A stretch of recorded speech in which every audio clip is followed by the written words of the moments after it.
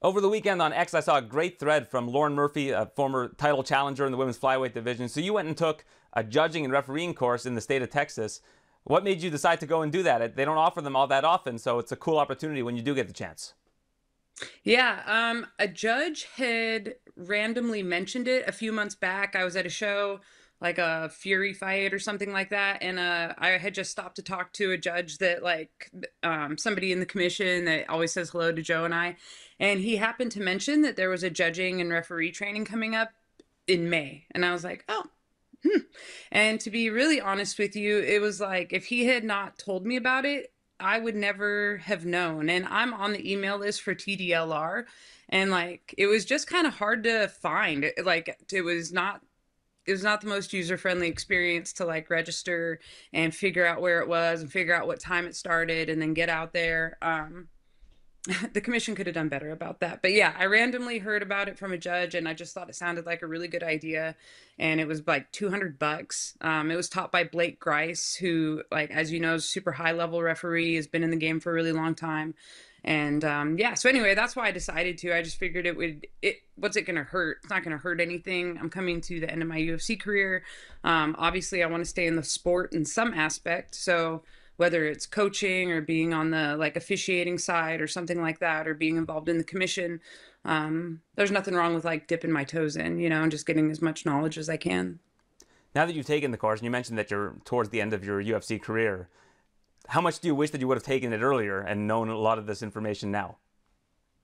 To be honest with you, I knew a lot of the information. I was pretty proud of myself when I went in. I did have like some specific questions, and I asked questions.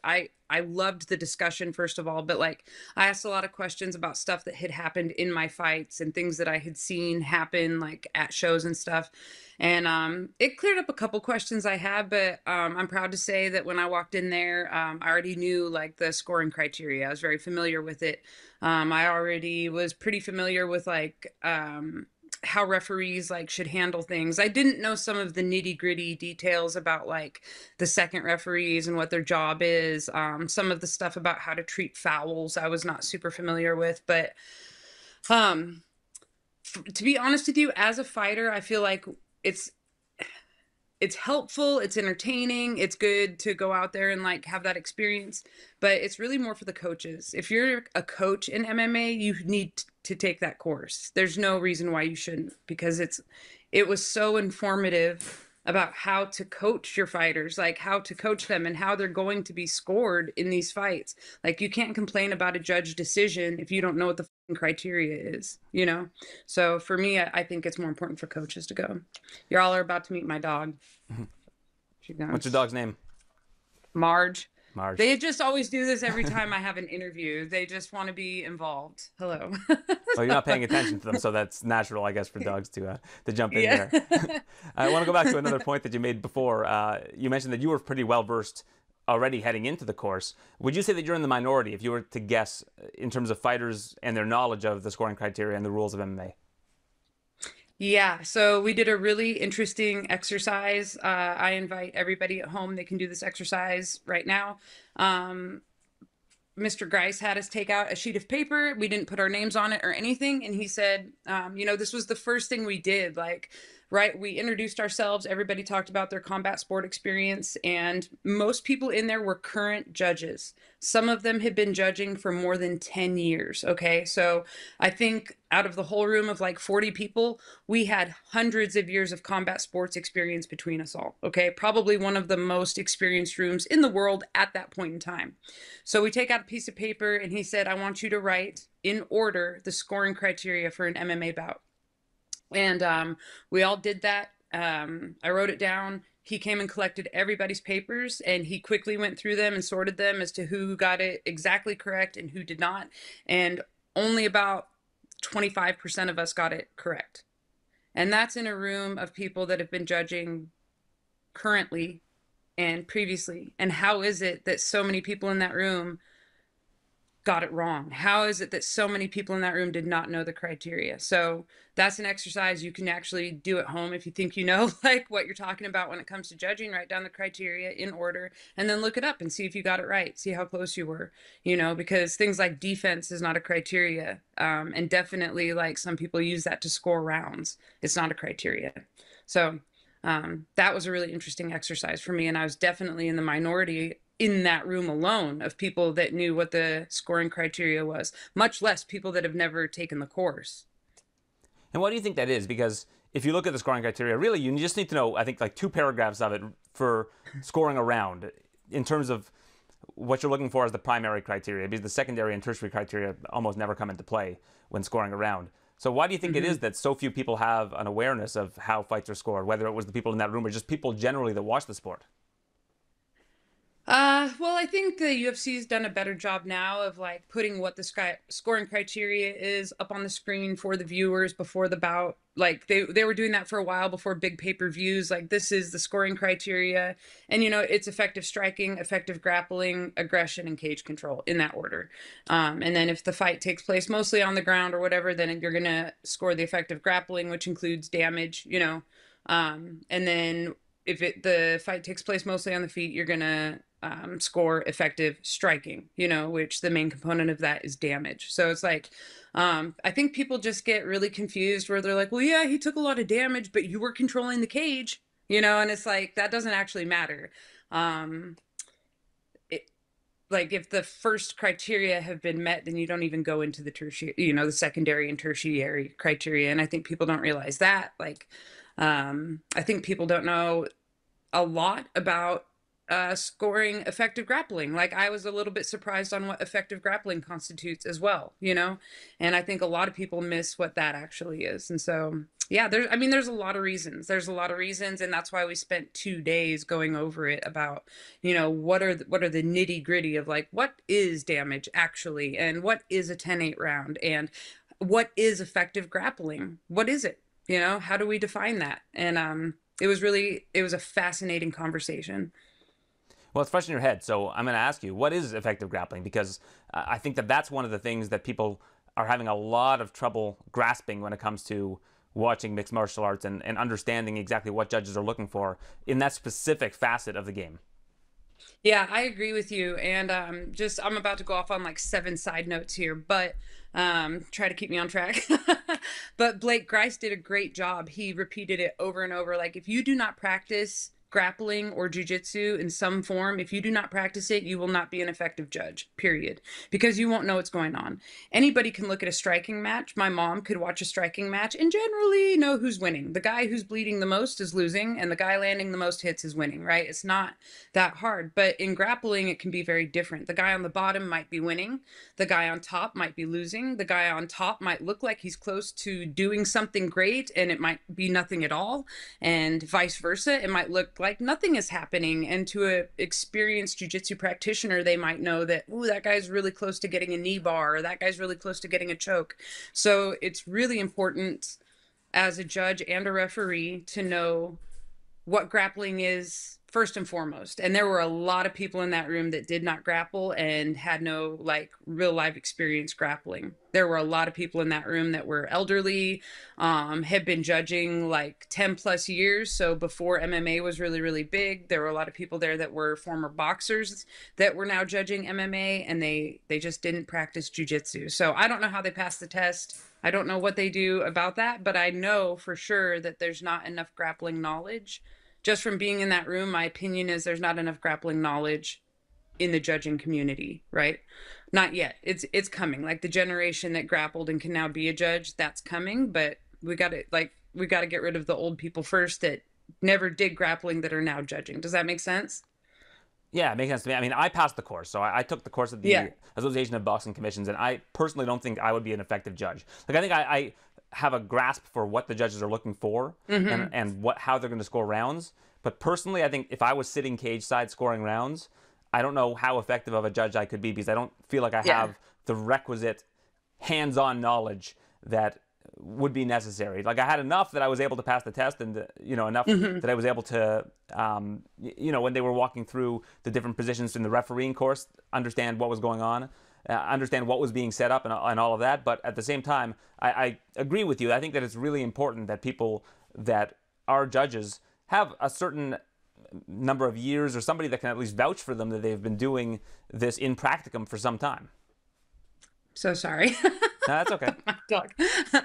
So yeah, I mean, but it brings up a really good point, is what is effective grappling? So the guard is now considered like not quite neutral. Like somebody on their back using their guard effectively is using effective grappling. Anytime you make somebody defend a submission, whether it's from top or bottom, that's effective grappling. Anytime you sweep your opponent, that's effective grappling.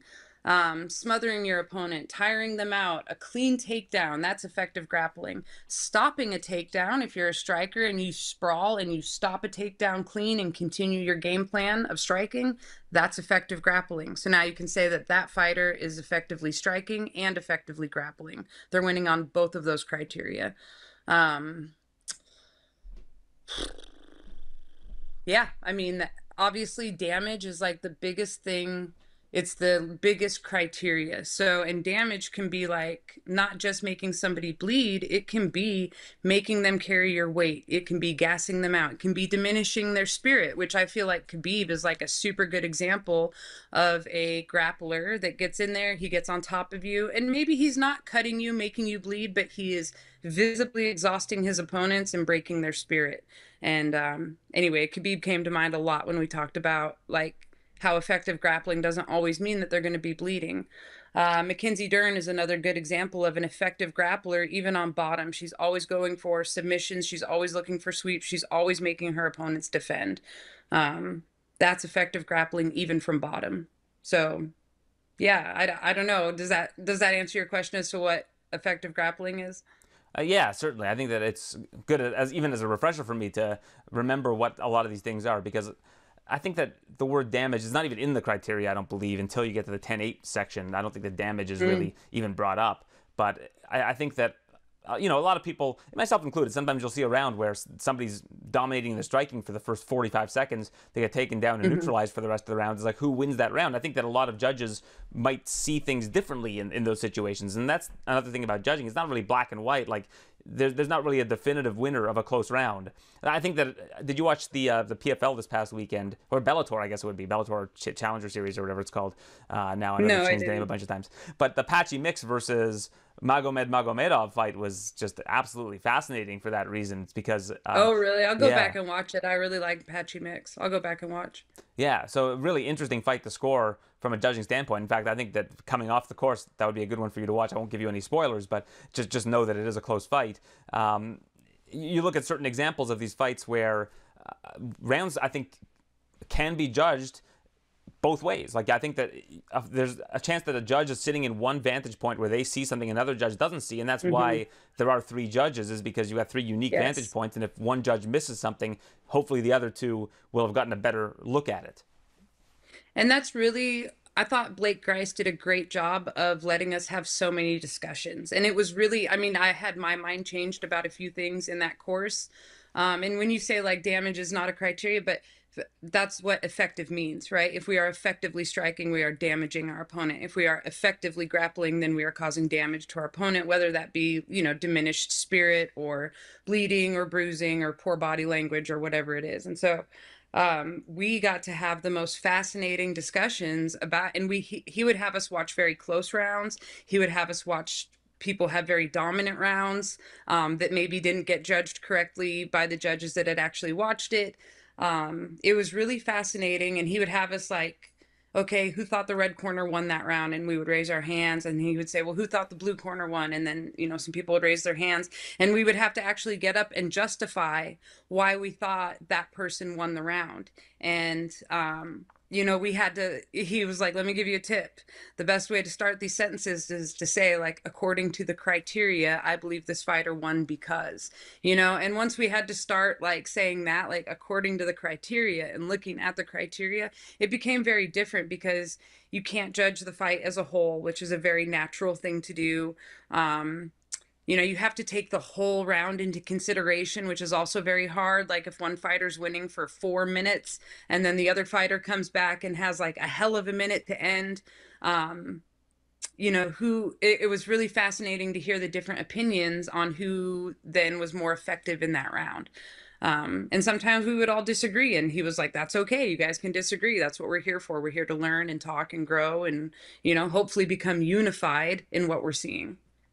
What do you think was the most enlightening thing for you in this course? Like, what did you learn that you would say going into the judging course you didn't really know, or perhaps were taught during that course?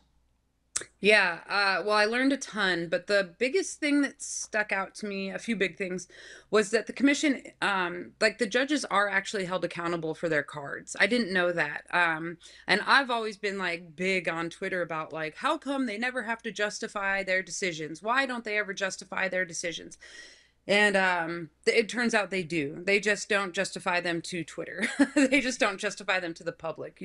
But the commission does keep track of every scorecard that is handed in. And if there is a judge that is way off the mark and dissenting all the time, they're going to go back and they're going to review those fights and they're going to review those cards, and they will sit those judges out. And so in the referee and judging world, a lot like the fighter world, you can make it to the big shows. If you do well at a lower regional level and you are properly scoring fights and you are doing well as a referee, then the commission is going to sit you at bigger and bigger shows, and then eventually you can make it like to the big show, and be on TV and be scoring big fights or be reffing big fights. And I didn't realize all that. It's not just you go through a course and you're hired and you kind of do whatever. These people are actually very, there's a lot of oversight over these people, not just in the cards that they score, not just in the way that they ref, but also like how they, who they talk to, how they associate with the other people, like the coaches and the athletes. Like there's a lot that goes into it that I didn't realize, and they're far more accountable than I knew. Before we go to refereeing, one last thing I want to ask you about judging the scoring criteria. What do you think needs to change about it? Like, obviously, it's been in practice for about 8 years now, since 2016 is when they brought the new criteria in. And what would you like to see change in terms of judging overall? Like, is there anything? I think that if you ask judges this, they all have an answer to this. Everybody might have a different one, but I think the current system works, but I think it could work better.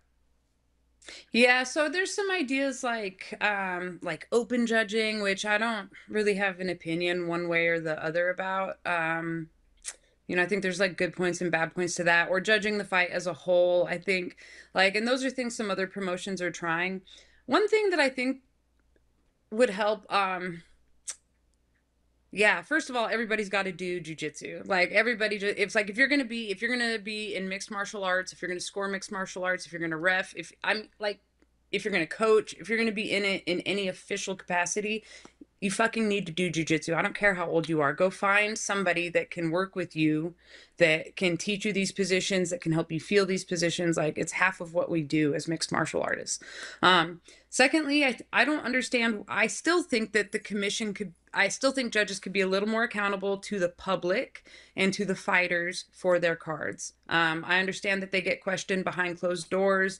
I'm not saying that they need to do press conferences, but maybe on their scorecard, maybe they could just circle one of the criteria about why they thought that fighter won that round, or something. Make a little note, but it has to be something to do with the criteria. Do you know what I'm saying? Because there have been some rather egregious scorecards. The one I always think of is when Jan Blachowicz fought Alex Pereira, and there was one really, really bad round turned in that basically cost Jan the championship. And so when I think about that, I'm like, how come that judge did not have to answer to the people that he affected for that? I would have loved to have known why he scored that one round the way he scored it. So I still think there could be a little more accountability to the fighters and to the public if there's a very egregious scorecard turned in. Yeah, I've talked to some commission heads about this, and Andy Foster's been very proactive. He actually has the meetings with the officials after the event that are open to media if they want to come, which I think is great. Oh, yeah, and then the media can come. Yeah, that is great. I really like that because I personally want to know, like, why, you know, like, I don't mind hearing why. I want to know, though, why did you score it for red? It can only help the sport. It can only help the fighters to know what the judges are looking for. And another thing I learned at that course was that a lot of judges, at least at the regional level, or a lot of people in that class, they would keep notebooks with them. And as they were like watching the fights, they would make little notes. Like, I don't, can you see my hand? I'm writing with the wrong hand. Mhm. They would make little notes like, about why they thought which fighter won that round. So they would be like, okay, 1 minute big knockdown, at minute two, big combination or whatever. And they'll just make little scratch mark notes so that if they ever have to go back and justify, they'll be able to read like, oh, this is what I was thinking at that time. You know, surely like if you judge 5 fights in a night, you're not going to remember who you like, you know, that could be whatever 15 rounds that you watched. You want to go back and talk about the seventh round you saw that night. You're going to need some reference to know what you were thinking at that time. Yeah, if it were me and I was running the commission, I would say Wednesday after the event, do a Zoom hearing or something where you just the judge kind of lays out what they saw from their vantage point, you know, goes over their notes, and that's it. Like no questions, but just having the ability to explain why they saw the round that way, I think would do a lot, and especially on like a Wednesday when the dust has settled a little bit and people aren't all hungry for Yeah. blood. So I think that would be, Yeah, yeah, yeah. I agree. I agree. And maybe both, because I know for sure Blake was telling us a lot of times they do have those breakdowns after the shows. I'm so glad that Andy Foster's like inviting the press in now so that there can be more accountability. I think that can only go up. You know, I think that we're only going up from here as far as like getting everybody unified and together. And like I said, there is a whole generation of judges out there that don't practice jujitsu because they were boxing judges. They went into mixed martial arts and they, for whatever reason, didn't have the time or the skills or the youth to get into a sport like grappling, but that's being phased out. So thank God. Yeah, and the other thing that I don't like is the 10-point must system overall. I think could use some Mm. refinement in MMA. I think a half-point system would be a lot better where you have 10 to 9.5 for a close round, 10 to 9, 10 to 8.5 for a round that's a pretty clear round, 10, and then you go down 10-8, 10-7.5, that kind of thing that gives the judges a little bit more latitude in terms of their scorecards. But I also know that math Mm. has been hard for commissions to do for whatever reason, sitting cage side, and we don't want to keep Bruce Buffer waiting in the cage to have somebody tallying up numbers. Calculators, from what I understand, are very hard to find these days. So, I agree. Okay, that's crazy because everybody has one in their pocket. But I agree because you know, I don't have an opinion on the 10-point must system because I don't have an alternative. That's really the only holdback. I don't love it either. I think it's a little archaic. I don't think it quite fits the sport the way it needs to. Um, but I don't have a good alternative. So I'm all ears for people that do, you know?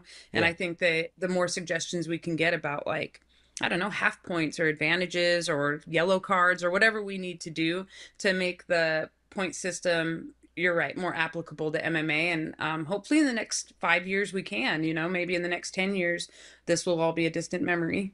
Yeah, like you're taking a boxing system that's for 6, 9, 12 round fights. And I think it works best actually for the 5 round fights in MMA. I think it actually works pretty well for. It's the 3 round fights that I think the nuances in certain rounds where you have one really dominant round and then 2 really close rounds, and the fighter that wins the 2 really close rounds that loses the dominant round can still win the fight.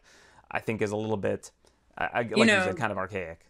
you're very right. Yeah, that's a very real situation. And it's like, sometimes you have to remember that this is a fight and people tune in to see the fight. So Blake Grice talked a lot about like what's best for the fighters, the sport, and the fans, you know, and we want to make decisions that are best for all three so that we can grow the sport, make it enjoyable to watch, keep the fighters safe and entertained, you know, and grow the sport worldwide and globally. So we have to make decisions, even as referees, like, and as commissioners, that it's like what is best for the fighters, the sport, and the fans, you know? And now quickly, I've taken a lot of your time in terms of just overall, but I want to quickly talk about the refereeing course. What did you learn from the refereeing course, and what are your biggest takeaways from that? Because I took that course and I thought that was very eye-opening, and I feel like a lot of people, like as much as people don't know about judging, I feel like referee procedure is something that people know even less about.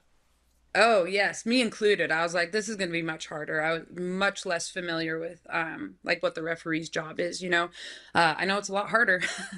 And I wouldn't say I'm friends with Jeff Rexroad, but he's a ref here in Houston locally. He's ref my UFC fight here in Houston and my legacy fight that I had here in Houston. I see him at a lot of shows. And so he was at the course. He didn't need to be there. Him and Joe Solis both came, and they didn't need to. They were just there to pick up little pieces of information, continuing education, stuff like that. And I talked to him at length, and it's such a hard job. There's so much pressure on referees to get it exactly right.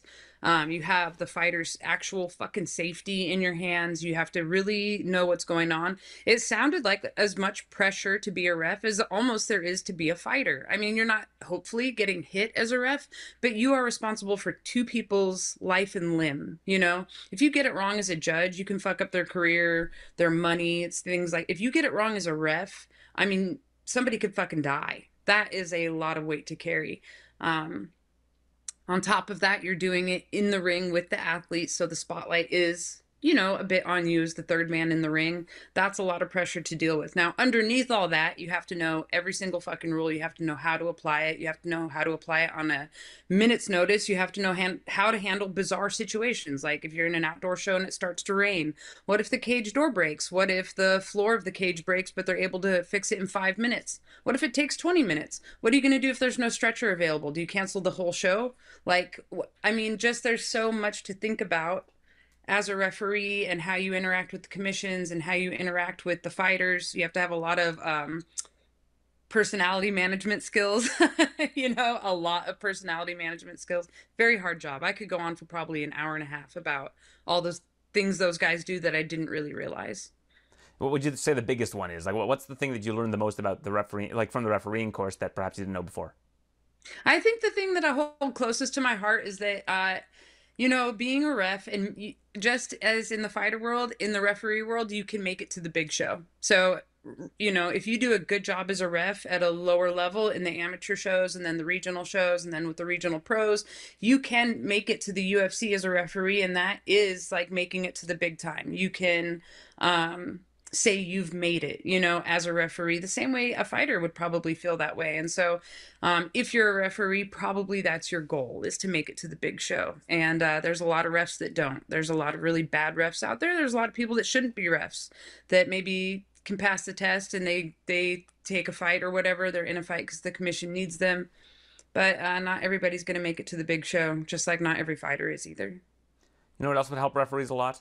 A half-point system, because they can deduct points more freely. You deduct a half point. Because deducting a point from a fighter could be a death knell for that particular fight. Like if someone grabs the cage and still gets taken down and you take a point away from them, like that is very detrimental to a fighter's chances of winning a 3-round fight. But if you could only take a half point away, I feel like the referees would answer what the public says is a big criticism of theirs, which is not taking points away for fouls.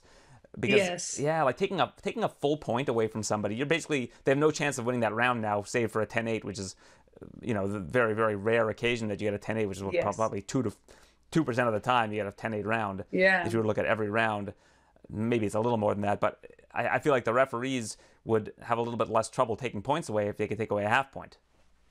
You know, I think that's really true. I think you're really making a strong case for the half-point system, you know? And I like I said, I don't know. I don't have any other ideas about the point system. I keep thinking, my mind keeps going back to jiu-jitsu, where they give like advantages, you know, but they also take points in jiu-jitsu. But anyway, I just think we should keep discussing it. Sean Madden was a big proponent of open scoring. He told me that he thought like a great way to do open scoring would be to do open scoring for the first round, open scoring for the second round, and then for the third round, you keep it a secret so that like if it's close, people don't know who won. You still have that excitement that builds up, but people can still coach based on the scores that they're getting during the fight, you know? So I thought that was kind of an interesting solution. I love the half point solution that like you're talking about right now. I think it's just going to take people having these discussions, going to the commission meetings, getting on these calls with the commission, which I believe are open to the public, aren't they? These like CSAC meetings that are on Zoom. I think like people can just tune in if they want to know more. And there are courses all the time. You have to go to ABC Boxing. I think it's abcboxing.com or something like that. And you can find trainings in your area, but I would highly recommend finding one taught by Blake Grice or Kevin McDonald, because it's it's a great course. Blake Grice did a great job. He did a great job, and I understand Kevin McDonald has a good one too. So yeah, the resources are out there if we want them. And hopefully this is how we make a difference. Like, if you would love to see that half point system, like, keep going to the meetings, keep talking about it, keep making your voice heard. Like, eventually people will start catching on and it will like gain traction. That's how change is done. Yeah, I had Blake teach the referee course that I took. He was amazing. And I had Kevin McDonald do the judging course, and he was excellent as well. So it was a really Awesome. educational time at the ABC conference. And they do that every year at the Association of Boxing Commission conference. I believe it's in Louisville this year. So if you're Yes. in that area, feel free to pop by. I think it's a great learning experience. Before we wrap, Lauren, you've been withdrawn from the UFC rankings due to, I guess, it's inactivity. So what's going on with you in terms of your career right now? Yeah. So after the Andrade fight, I took some time off. I was like, that was a pretty hard loss. I wasn't, fighters just need some time to regroup and recollect. And then I started a business. I started an aquatic fitness business out here in Houston, which I love. And my husband opened up a Henzo Gracie. So between the two of us, we've opened 2 businesses out here. Like I said, I was like, looking into like judging, reffing, coaching, those kinds of things. And then I really got the itch to fight again. I was like, okay, I have 2 fights left on my UFC contract. I would love to fulfill at least one of those. I'll be 41 this year, but I still feel very athletic. I still feel very good. I feel like I'm still getting better. Like, I want to do it one more time. Like, I want to feel the rush one more time. And unfortunately I broke my leg. So today I walked for the first time. Today I've been walking around for the first time, and I'll be 6 weeks out in about a week and a half. So yeah, I would like to get back to training, and I would like to fulfill one more fight in the UFC. So I'm hoping before the end of the year. I hope before the holidays. Yeah, well, that would be great. And I don't know if they're planning on coming back to Texas, but it seems like they visit Texas fairly regularly. So that would be a good place for you to have your potentially final fight. I mean, I'm guessing if you feel good and you get a win, who knows how much longer you plan on doing it for. I mean, seriously, like our knowledge of recovery and like the technology that we have now is getting, it's getting pretty advanced, where it's like, I do feel really good. I feel better now than I felt when I was like 32. So we'll see. I don't know. It's like, I keep telling people, like, I keep getting older and my opponents keep getting younger.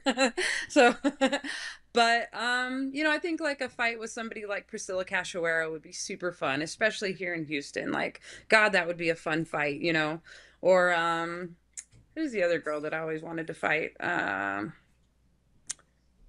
King Casey. What's her name? Casey O'Neill, yeah. Casey O'Neill. Yeah, I always thought she would be a fun fight. So just, like, yeah, I want to fulfill at least one more, and I want to retire as a UFC fighter. I don't want to fight anywhere else. I never want to fight in any other organization. I'm very, very proud of my career and that I spent most of it in the UFC. And yeah, I would love to go out in style with one more win. As you should be. I hope people give you the kind of credit you deserve for having a very underrated resume and career overall. I think if people go and take a look, they'll know what I'm talking about. And of course, that is if they haven't watched you fight already. And a lot of new fans coming over to the sport that I don't think have seen the different things that you've done in the UFC and some of the big wins that you've had over your career. So go and take a deep dive. I urge you to do that. And I also urge you to check out any sort of judging courses that could be happening in your municipality. If you're going to complain about judging and refereeing and you think you can do a better job, hey, your commission is one phone call away, and you can go and take the tests and put your money where your mouth is. So I appreciate you going, Lauren. I think that this was a great conversation, and nice to see fighters like yourself go and take those courses. And I agree with you in terms of coaches. I think that it's, even if you go to Mark Goddard's course online, if you're a coach, you can just download it and watch it at the gym with your fighters. And I think that everybody could learn a lot from that. Like, invest it in your gym and your team just a little bit. It doesn't cost a whole lot of money, and I think that it will go a long, long way for your team. Yeah, I agree. Yep, you just gotta put the ego aside and go learn a little bit, and it can really affect the way that you coach your team. And maybe you see the number of W's on your team just start going up and up and up, higher percentage of wins. You never know. Can't hurt. It definitely can't hurt. Awesome, Lauren. Well, thank you so much for your time. I really appreciate this. Thanks a lot, Aaron. I'll talk to you guys soon.